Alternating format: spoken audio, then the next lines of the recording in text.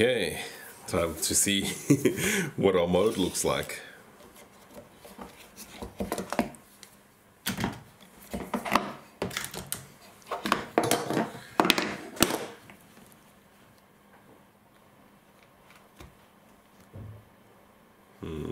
It's looking good. Oh wait, oh, it's missing that part over there. I messed up. I think if you look over here, yeah, my little vent hole. If you look over here, my vent hole's in the wrong place. I'm gonna have to try and fix that. So everything's just kind of leaked out this side and made this hollow over here.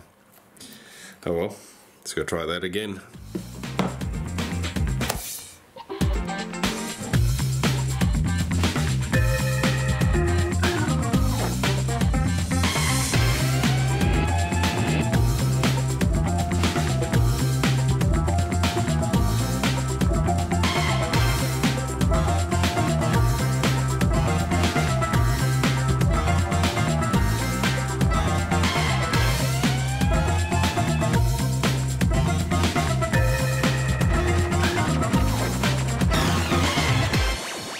Okay, it's had time to dry, so hopefully it's second time lucky and it's not half a crab like this one.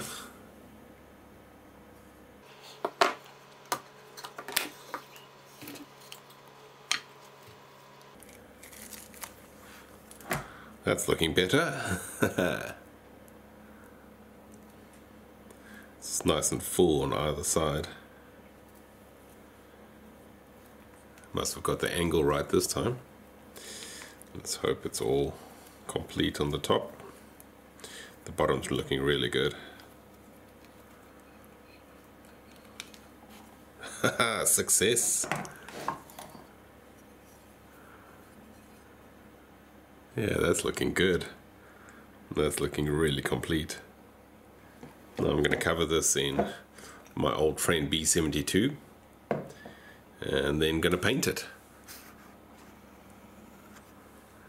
to give it a more realistic color and texture than this. Yeah, that's turned out really well. I think those streaks in that will disappear when it dries out a bit more. It's not completely dry.